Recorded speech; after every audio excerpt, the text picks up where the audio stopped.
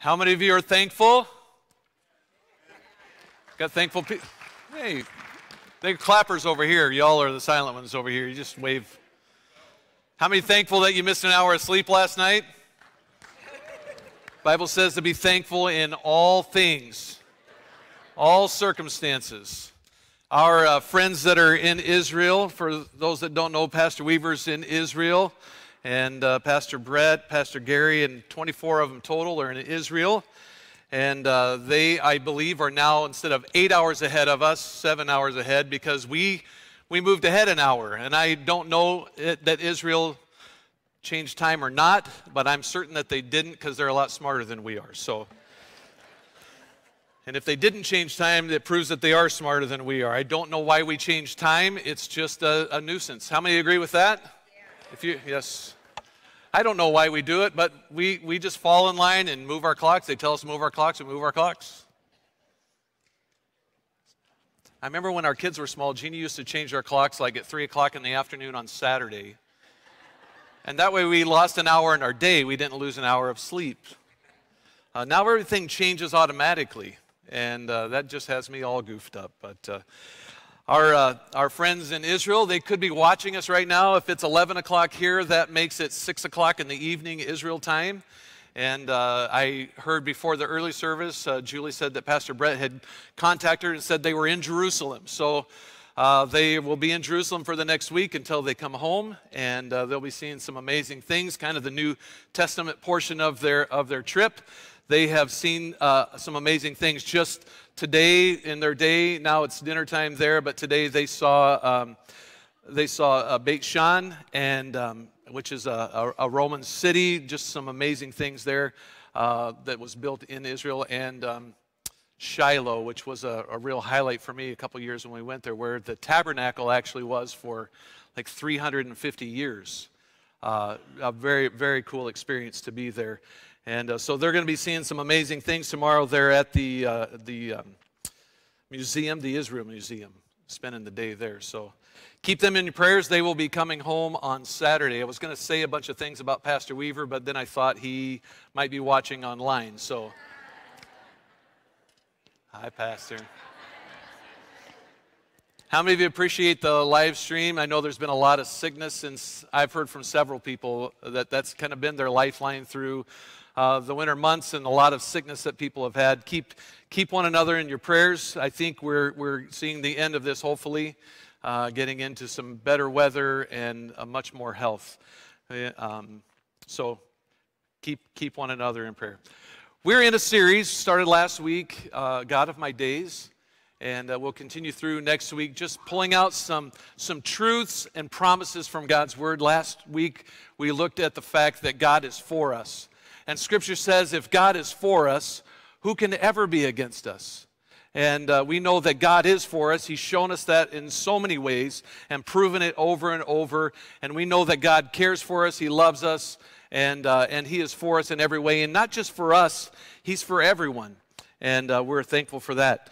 Today we're looking at the promise that God is with me. God is with me.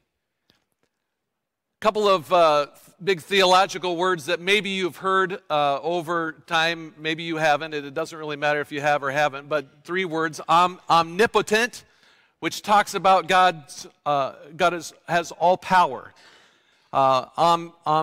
Omniscience, He is omniscient, means He knows everything. You realize that nothing has ever occurred to God because He already knows it all. And I'm thankful that He knows things that I don't know. He knows everything. And today we're talking about the fact that God is with me. God is omnipresent. He is everywhere at the same time. What that means is that God is with us right here today, right now in this place. And you say, of course He is. It's church. It's God's house. He lives here. Right? Paul said in Corinthians, 1 Corinthians 6:19, don't you realize that your body is a temple for the Holy Spirit who lives in you and was given to you by God? The reality is that you are the house for the Holy Spirit. He's chosen to take up residence in you. And so you don't come here and meet with God, although we meet here with God. God goes with you when you leave today. He is with you because as a believer in Christ who has given their life to Jesus Christ, the Holy Spirit now resides in you. You are his home. I pray that my life is a place where he can take up residence and feel at home in me. That should be the focus and desire of all of our hearts. It's good to have Tina and Jeremy here. Tina and Jeremy Skinner are newly appointed missionaries to Indonesia. We're excited for you guys.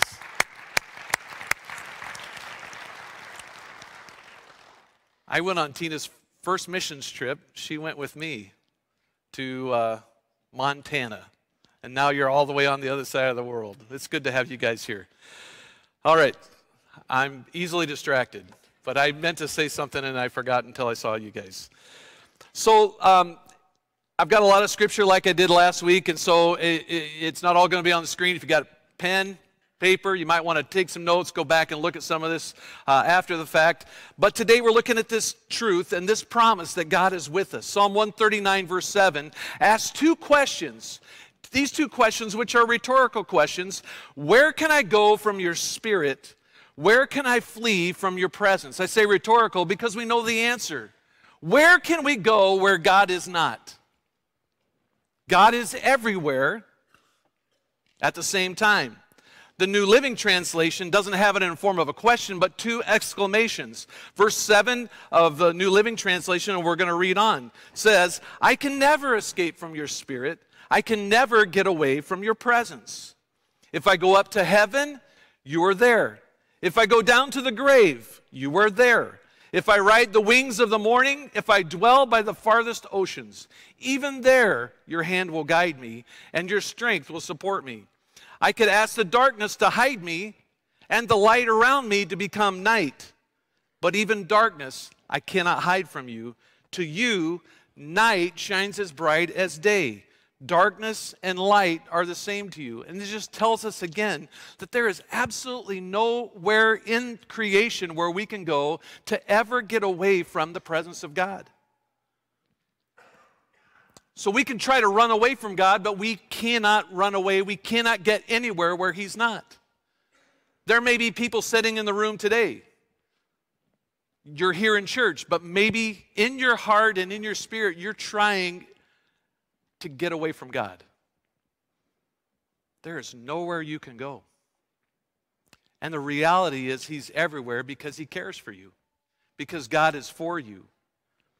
God's not just everywhere and impersonal. He's with us, he loves us, and he's for us. And as we learned last week, he's for everyone, not just people who are here, not just people who call themselves Christians. He is for everyone, every part of creation. He is for us. As we talk about God being with us, I want us to think about the power of presence, especially to a child. The power of presence, personal presence, makes all the difference. So a parent in the room or in the house brings peace and safety. I don't know if you ever remember, adults, when you were a child or young people that are here. You ever remember being a kid and being in your house alone? Home alone? And you remember the feeling that you had? You're the only one there and you're hearing every creak and every pop and you can just convince yourself that someone's downstairs or upstairs. There's someone else in the house besides you. How many of you know what that feels like, okay? Or I remember being convinced there's somebody underneath my bed. Be honest, how many of you ever remember like leaning over the edge of your bed and just in a moment pulling up the covers and looking? Anybody else, or is that just me? Or you make you're in your bed and you get on the bed and you're just ready to leap for the light switch and turn the light switch on and go, ha! Because you're just sure that somebody's in there with you. Being alone is tough. And but how many of you know just somebody else being there makes it so much better? You could be an adult and just having a child there just brings confidence and you're not afraid. You might get afraid. You might have anxiety and worry all alone, but it doesn't matter how old you are. Someone there, the presence of another person, there's power in that. Just a warm body, it doesn't matter. The presence of someone else brings confidence and clarity and security and thinking to your situations and to your thinking. It's the power of presence. Today we're talking about the powerful presence of God in our lives. It's a song that I learned probably in my high school years, and this is going to date me a little bit, and some of you may have heard this song, and some of you might say, well, you're just a pup if you learned that when you're in high school. And I realize that I am just a kid, and I'm not that old, but I did turn 50, like last month. So whistles and some oohs and ahs, and but this song that I remember learning when I was in high school at camp, and it's a song that really, even when I hear it now, just kind of moves me emotionally. And the song is "Surely the Presence of the Lord." How many of you know that song? Why don't you join me as we sing that song? Surely the presence of the Lord is in this place. I can feel His mighty power and His grace. I can hear the brush of angels' wings. I see glory on each face. Surely the presence of the Lord is in this place. So we sing that song, and that song brings a lot of emotion to me because I remember times singing that song and just being overcome with the reality of the fact of the presence of Almighty God. And it's not a song that brings that, but when we make a statement like that and realize that surely God's presence is here, whether we stop to think about it or not, His presence is here because His presence is here. And when we all come together, there is a collectiveness of God's Spirit when we all get together. And just like the disciples in the upper room, they were in one accord. They were of one mind. And the Spirit of God came and moved there in a mighty way. And the possibility and the potential of what can happen in the presence of God, it's amazing. Absolutely amazing. God promises us over and over through Scripture that He's with us. And I want to go back through a few events from the Bible and different people where God promised. And we'll go back to the book of Exodus with Moses. And God called Moses to rise up and to go and deliver the people from the Egyptians, deliver the Israelites. Chapter 3 of Exodus, verse 9, look, God says, the cry of the people of Israel has reached me, and I have seen how harshly the Egyptians abuse them. Now go, for I am sending you to Pharaoh. You must lead my people Israel out of Egypt. But Moses protested to God. Who am I that I should appear before Pharaoh? Who am I to lead the people of Israel out of Egypt? And God answered, saying, I will be with you. Moses had no credentials. He's saying, look, I'm not up to it. I'm not confident enough. I'm nobody. Who am I? And God simply answers, I'm with you. And that was enough. The book of Joshua, chapter 1. Verse 1, after the death of Moses, the Lord's servant, the Lord spoke to Joshua, son of Nun, Moses' assistant, and he said, Moses, my servant, is dead. Therefore, the time has come for you to lead these people, the Israelites, across the Jordan River into the land I am giving them. I promise you what I promised Moses. Wherever you set your foot, you will be on land I have given you. From the Negev wilderness in the south to Lebanon mountains in the north, from the Euphrates River in the east to the Mediterranean Sea in the west, including all of the land of the Hittites. No one will ever be able to stand against you as long as you live, for I will be with you. as I was with Moses. I will not fail you or abandon you. God's promises he would be with them. In the book of Judges, chapter 6, we see a man named Gideon. Gideon was visited by an angel, by a messenger from God, and verse 11, it says, Gideon, son of Joash, was threshing wheat at the bottom of a winepress to hide the grain from the Midianites. They were being oppressed by the Midianites. The Midianites had taken everything that they had. They basically stripped them bare. And so here is Gideon, and he's threshing wheat in a winepress. Not a place where you thresh wheat, not logical at all, but hiding out because he was scared, trying to save a little bit of food for him and his family. Verse 12 says, the angel of the Lord appeared to him and said, mighty hero, the Lord is with you. Sir, Gideon replied, if the Lord is with us, why has all this happened to us? I wonder how many of you have thought that or said that yourself. God, if you truly are with us, why did you let this happen? How many of you have ever thought that before? Or you look at the world around you and say, God, if you're with us, why is all the trouble going on in the world? And Gideon was in that place. He's saying, look, you promised to be with us. You say you're with us, but look at what's going on around us. And where are all the miracles our ancestors told us about? Didn't they say the Lord brought us up out of Egypt? But now the Lord has abandoned us and handed us over to the Midianites. And then the Lord turned to him and said, go with the strength you have and rescue Israel from the Midianites. I am sending you. But Lord, Gideon replied, how can I rescue Israel? My clan is the weakest of the whole tribe of Manasseh, and I am the least of my entire family. And the Lord said to him, what did he say? I will be with you. I will be with you. And you will destroy the Midianites as if you were fighting against one man. The book of 2 Chronicles, chapter 20. See King Jehoshaphat and the armies of the Ammonites, the Moabites, the Meunites had declared war on King Jehoshaphat. And the Spirit of the Lord came upon one of the men that were in their group there. And it says in 2 Chronicles chapter 20, verse 15, he said, this is what he said, speaking a word from the Lord. Listen, all you people of Judah and Jerusalem, listen, King Jehoshaphat. This is what the Lord says. Do not be afraid. Do not be discouraged by this mighty army, for the battle is not yours, but God's. Tomorrow march out against them. You will find them coming up through the ascent of Ziz at the end of the valley that opens into the wilderness of Jeruel. But you will not even need to fight.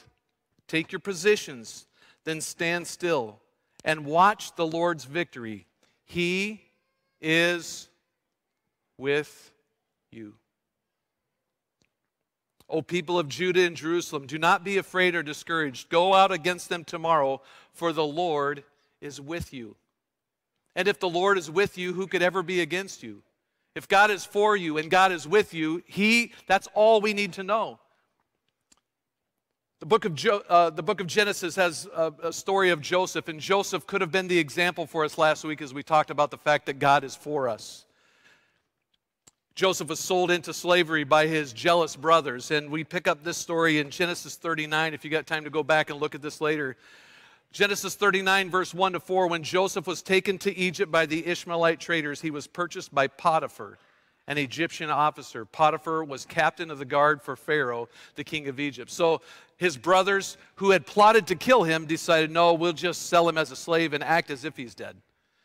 And so he was sold into slavery, and this man Potiphar purchases him. And verse 2 says, the Lord was with Joseph. So he succeeded in everything he did as he served in the home of his Egyptian master. Potiphar noticed this and realized that the Lord was with Joseph, giving him success in everything he did. This pleased Potiphar, so soon he made Joseph his personal attendant. He put him in charge of his entire household and everything he owned. Everything was going great for Joseph. They recognized that the Lord was with Joseph. But you know the story, he was falsely accused by his master's wife, who tried to seduce him. In verse 20 it says that Potiphar took Joseph and he threw him into prison upon the accusation of his wife, where the king's prisoners were held, and there he remained. But the Lord was with Joseph in prison and showed him his faithful love. And the Lord made Joseph a favorite with the prison warden, Before long, the warden put Joseph in charge of all the other prisoners and over everything that happened in the prison. So Joseph, a prisoner, was now elevated to being over the prison. I wonder what that guard did. Sit back and watch TV all day, I'm sure. The warden had no more worries because Joseph took care of everything. The Lord was with him and caused everything he did to succeed. So 4 times in chapter 39 of Genesis, this phrase shows up that the Lord was with Joseph. Twice as a slave, twice as a prisoner. Why does it show up so often in this story of Joseph? It's not for Joseph's benefit. He didn't read the story. He lived the life. God repeats that phrase for us so that we'll see that he was there with Joseph in the trials and tribulations. One thing is for certain is that trials and tribulations are going to come our way, but God's promise to us has been, is, and forever will be, because God is the same yesterday, today, and forever. He doesn't change. And so the fact that he was with them then, he's with us now, and he'll forever be with us. And so through the trials and through the tribulations, God's promise is, I'm going to be with you. If he hadn't stated that in the story of Joseph, our human nature would have assumed that because of Joseph's circumstances, God had abandoned him. But over and over it tells us that God was with Joseph.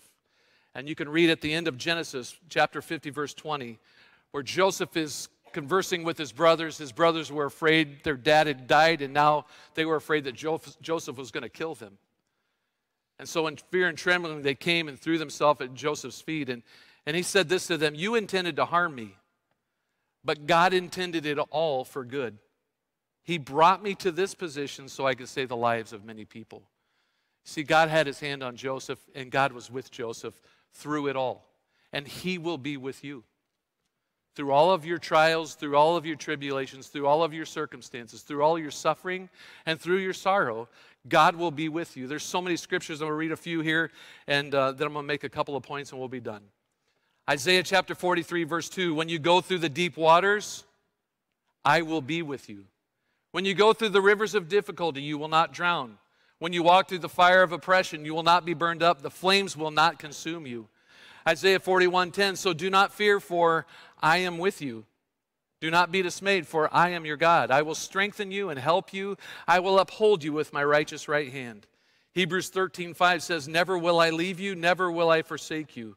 In the Message version it says, I will never let you down, I'll never walk away from you. Matthew 28, as Jesus is commissioning his disciples, he says, therefore go and make disciples of all nations, baptizing them in the name of the Father and the Son and the Holy Spirit, and teaching them to obey everything I have commanded you. And surely I am with you always, to the very end of the age. 1 John 4:15, all who declare that Jesus is the Son of God have God living in them, and they live in God. So this is the promise, that we have God Almighty, the Holy Spirit, who has taken up residence in those who are believers in Christ. And his promise is, I'm never going to leave you, never going to walk away, never going to turn my back on you, I'm never going to let you go. I am with you always, and I'm for you. God loves us, and he cares for us. God's immediate, tangible, authentic, genuine, real presence is always with those who declare Jesus as Lord. And I want you to ask yourself this question. Knowing the fact that he's always with us and that he will never leave us, what difference does that make in how we live our life? Does that make a difference? Does knowing the fact that God is with you change how you live? When you're a teenager, did you act differently with your parents in the room than you did when they were nowhere to be found?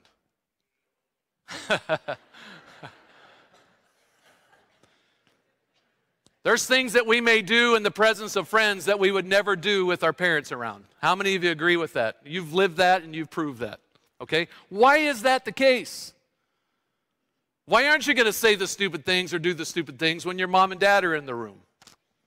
Because their presence, right? It just changes things. You're not going to do that in front of your mom and dad. I don't know where I picked this up. I don't know if it was something that my parents taught me or I picked it up in church or something like that. But I lived with this thought. I told you last week that I grew up in church. I grew up sleeping under the pews and picking gum off the bottom of the pews. I just remember being in church. That's all I know is growing up, going to church on Sunday and being part of a church body, being a Christian. Somewhere this thought crossed my mind, and I think it was taught to me, but I couldn't tell you if it was my parents or whatever. But this thought that God is always watching you. That changes what you do. Be sure God's watching you. Okay, you think, okay, if mom and dad are watching me, I'm not going to do this or that, or if the teacher's in the room and the teacher's watching, I'm not going to do this. But why do we not think about that with God? We think of it like that, like God's watching, like he's just looking for us to mess up so he can whack us, and knock us down. But that's not who God is. But the fact that he's always watching and he's always with us should change how we live. See, there's things that we do when nobody else is around. And if we stopped and realized that God's presence is always with me, that God knows everything that I'm doing, he sees everything, in reality, it should change how we live. If we truly, truly believe that God's presence is with us, it would change how we live, both privately and publicly. The promise that we have from God over and over again is, I will be with you. But just because God is with you doesn't mean that you're with God. So this is a question that I want to ask this morning. Are you with God? We've established the fact, and I think we all understand, that God is with us wherever we go. He will be with us. He has been with us. He'll forever be with us. There's nowhere that we can go where he's not. God's presence is everywhere. Nowhere that we can go if we think we're trying to run away from God. We're just fooling ourselves. He's there. He cares about you. He loves you, and he's working things together for good in your life. But knowing the fact that he's with you says nothing about the fact that we're with him. And I think that's the real question today. Are we with him? How can I be with him? It's all the whole thing of presence. How can we be with God? You see, my wife Jeannie and I, we could be in the same house, but we could be doing two totally separate things, and it doesn't matter if we're in the same house or if I'm in Israel. We're far apart doing two different things. It's just because we're in the same room or in the same house doesn't mean we're with each other. You hear what I'm saying? But if I'm in that house and I go and I park myself across from her and I catch eye contact with her, am I with her? It's the beginning. And I look into her eyes and I begin to talk to her and talk with her, and she talks to me. Guess what? All of a sudden, we're in each other's presence. Just because we're there doesn't mean we are there, if that makes sense. Just because you're here. You see what I'm saying? Just because we're here doesn't mean we're with God. We're with other people. We're in the place where I believe God's presence is. We sang the song, and I believe it's true. But are we with him? How can we be with him? I just got 4 things real quick, and then we're finished. How can I be with him? The first thing is talk to him. Talk to him. So many people, so many Christians are intimidated by prayer. But here's the deal. God simply wants a relationship. He wants communication. He wants conversation. Prayer is not as difficult as we make it to be. I don't see anyone trembling with fear about sending a text message. Could it be that talking with God is as simple as typing out a simple text message? Click and send. What are we intimidated by? If we know that God loves us, he's for us, he's with us, why not just talk to him? The psalmist says, "Hear my prayer, O God, listen to the words of my mouth." And the promise that we looked at in Philippians chapter 4, verse 6 last week says, don't worry about anything. Instead, pray about everything. We've got a worry problem. We need to stop doing that. And how we do that is start praying about everything. Give it to God. Take it to the Lord. And the promise is It says, tell God what you need and thank Him for what He has done. And then you will experience God's peace. Second thing we can do is not just talk with Him, but listen. Listen to Him. God speaks in a lot of different ways. God speaks through His Word. And if we're not opening the Word, then we're not able to listen to Him speak to us that way. He has a lot to say to us through His Word. Are you opening His Word? If it's just a Sunday thing that you do, open it. Open it every day of the week. Look at His Word. What is He saying to you? God speaks through people. He can speak through our circumstances. He speaks by His Spirit, that still, small voice. This morning I was coming to the church early. I lost my hour of sleep because I didn't go to bed early. Well, I kind of fell asleep in my recliner, so does that count? But I got up early, so I was driving to church in the dark, and I had a few things that I needed to do. I was putting some stuff into the computer back there so you could have these graphics to look at. And that computer is possessed. If you want to pray for a computer, that it needs demons cast out of it. It's really bad. I say that in all seriousness. It's bad. But as I'm driving to church this morning, I'm thinking about the message and thinking what I need to do. It's like I just got this thought, and I knew it was from the Lord. And He said to me, before you leave the church this morning to go over to your office, I want you to walk through the foyer and pray. And walk through the foyer, and what I just kind of sensed was start back here in the foyer. That's what I did. I walked through the foyer. And then I walked down past the early childhood, and I walked back here, and I walked through the Yulstead Chapel, and I came out this door right here, and I just, as I walked, I prayed. And I thought, you know what, I listened to God, and I just wanted to be obedient. And I'm thinking, I don't know what this is going to do, but if that's what God wants me to do, that's what I'm going to do. And so I walked through that, and I thought, I just had this feeling that I needed to walk around the sanctuary a couple times. And on my way through here, I picked up one of these bottles of oil. And as I walked around, I just took oil and I anointed each one of those doorways. And then I walked down here and I walked up and down every aisle and I just prayed the whole time. Why would I do that? If you would have walked in this morning and you would have heard me just in here praying by myself, I don't know, you might have thought it's cool. You might have been freaked. I don't know. I'm just in the quietness of just me and a building. I wasn't scared. I was all alone. But I wasn't alone. And I was just listening to God, and I'm thinking, Lord, what are you going to do through this? I don't know. But I just wanted to be obedient. I didn't want to miss something for you or me. So that's what I did. And I didn't plan on telling you guys this, but you know what? I could have easily talked myself out of doing that thinking, yeah, I got too many things to do. But I realized I don't have too many things to do if this is what God wants me to do. And if it brings results this morning in some way, then that's what I'm going to do. How often are we listening to what God's Spirit would have us to do? Did I hear that wrong? Maybe. Maybe it was just my own idea. But you know what? It didn't hurt anything. All it could do was help.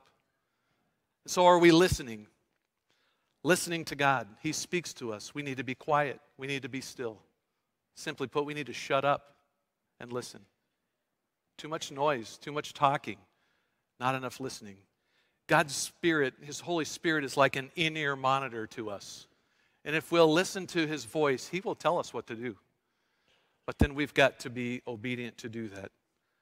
Isaiah 30:21 says, whether you turn to the right or to the left, your ears will hear a voice behind you saying, this is the way, walk in it. Listen to that voice. Talk to Him, listen to Him, receive from Him.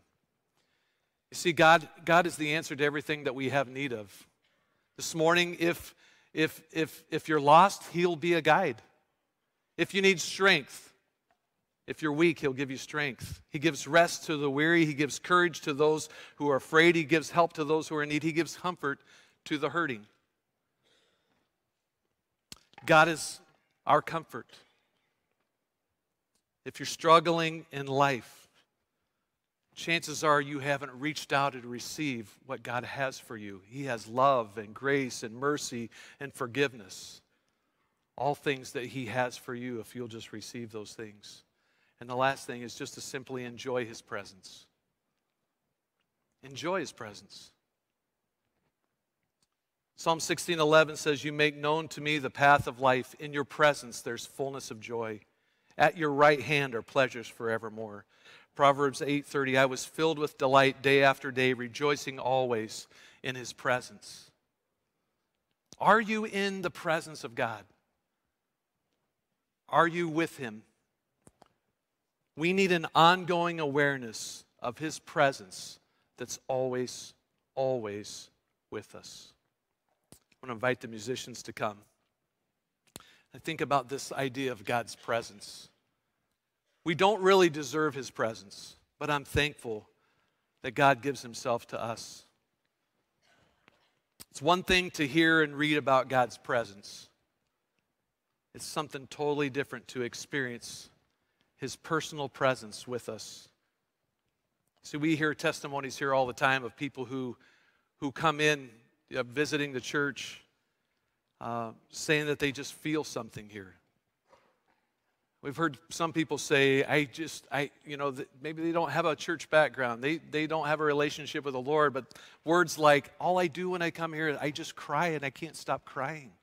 Why is that? I believe it's the presence of God. Encountering the presence of God. Do you experience his presence? Are you experiencing God's presence? Do you actively pursue his presence? I want to challenge you to pursue the presence of God. You know that he's with you. You know that he will be there. You know that he's not going to leave you. He'll never leave you. He'll never let you go. Even to the very end, he's going to be with you. We need to be with God.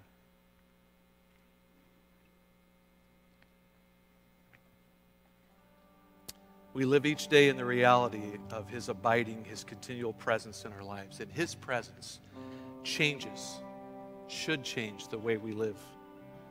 It changes the way we interact with people. It changes the focus of our everyday living. And it ensures us that we're growing in our relationship with him. We need the presence of God. God's with us. This morning in the early service, there's a couple people, and as I scan the audience, I know that there's some of you here that are going through some really hard, difficult challenges in life. And I don't know everything. But I look back and I see Kathy, and Kathy lost her husband a few months ago. And it's not the same without Rod, is it?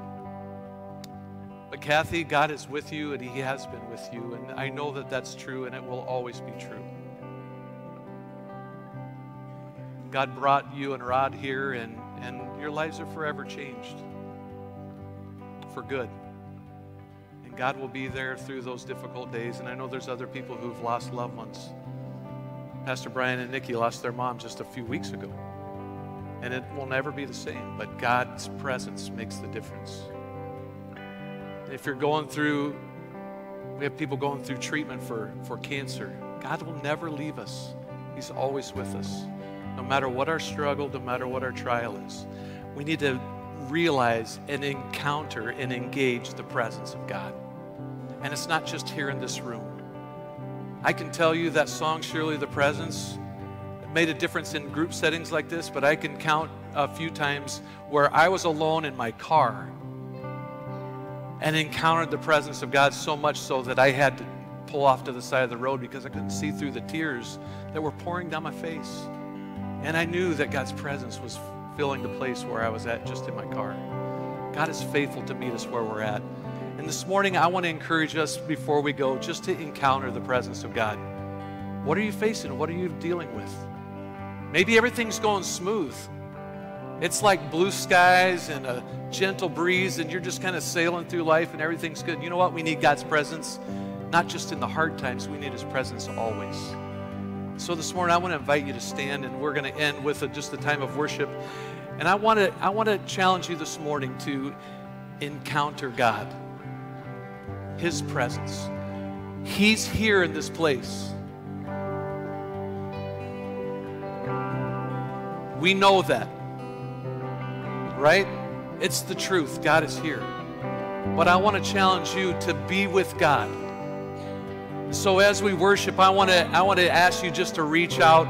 You know, there's times where I have been in a place like this, and I can take you to a time I was somewhere in my college years, and I remember this very specifically. I was in a Sunday night church service, and I had a lot in my mind to do, and I really wasn't listening. I really wasn't paying attention because I was focused with what was going on here. And at the time of the service, I just thought, it's time for me to leave. And I turned around and I walked down, and I got to the back of the sanctuary, and it was like God spoke to me, and just this overwhelming sense of, do not leave. And I'm like, oh, great. God's going to interrupt me again. And I just had this overwhelming sense that whatever I had planned was nothing for what God had planned for me. And so I turned around, and before I could get up to the front of the sanctuary, I was overcome with the sense of the presence of God and His power in my life. And it's those moments, those encounters with God that sometimes happen because we're intentionally going there, and sometimes it just happens out of the blue. But we all need to encounter God's presence. Not just know that He's there, but to really engage Him and be with Him.